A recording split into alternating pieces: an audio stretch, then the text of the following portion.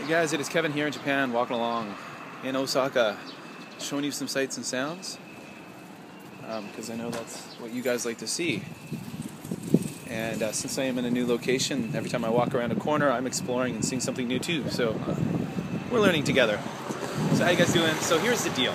Now I'm just going to turn the camera around in a moment so you guys can actually just kind of enjoy the scenery and take in the scenery in HD. Check it out, by the way, in HD. It's the best way to do it.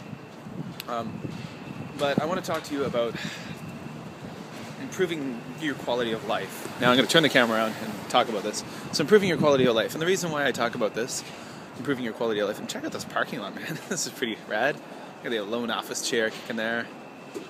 So the reason why I want to talk about improving your quality of life is I get a lot of emails from people who say, and over the years, and they send them to me on my YouTube and on my Facebook, they say, Kevin, I hate my life where I am. I want to come to Japan and make a better life. My life sucks where I'm at, and if I go to Japan, everything will be better.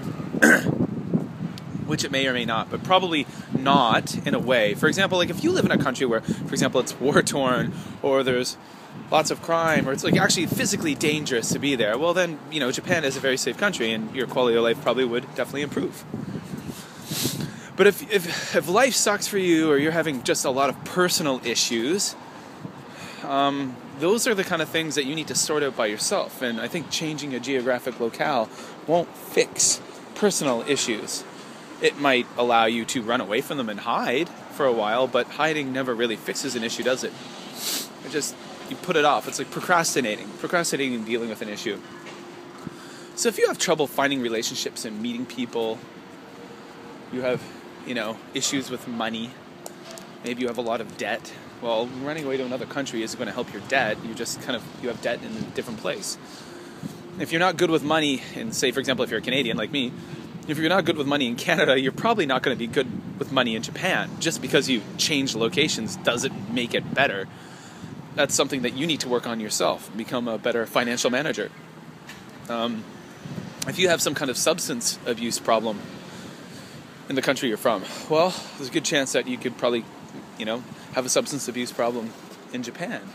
It might be a different substance, but it could be a substance abuse problem nonetheless. So it's kind of, when people send me messages like that, I don't know, I kind of shake my head. Now, Japan is a cool place. Now, if you're just living kind of a mundane existence wherever you are, and we all go through that from time to time, periods of our life, if you consider the problem just being you don't like where you live because it's a mundane existence, maybe you live in a rural area, a small town, and life's just not interesting, you want some spice, you want to make life more interesting, well, definitely Japan is a cool place to come because it is interesting, and it is definitely, if you've never been to an Asian country, fascinating and very different from what you know. So if that's the case, I say come on over and enjoy yourself. It's great. But again, if you're one of these people who maybe has some kind of deep personal issues, those are things you probably need to work out yourself in some form, some fashion.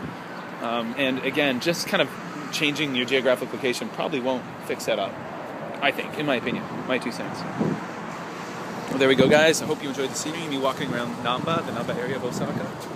Kevin here on the J-Line Kev channel. See you later.